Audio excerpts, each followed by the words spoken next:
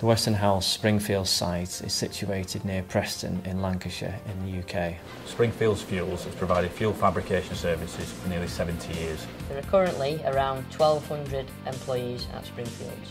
We have the technology to be able to design nuclear fuel for all major reactor types around the world. Springfields was the first plant in the world to make nuclear fuel for commercial stations. We have produced several million fuel elements and supplied products and services to reactors in 15 countries. Fuel made at Springfields currently provides around 15% of the UK's electricity.